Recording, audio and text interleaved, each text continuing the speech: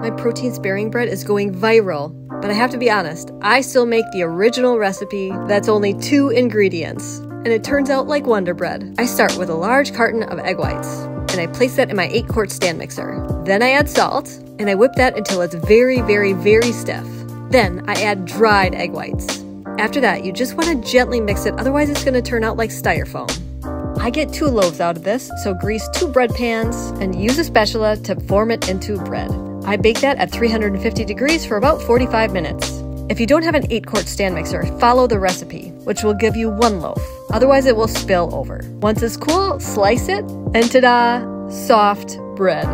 I love a tuna salad sandwich with it, and if you're on a protein-sparing day, you can make my protein-sparing mayo with it.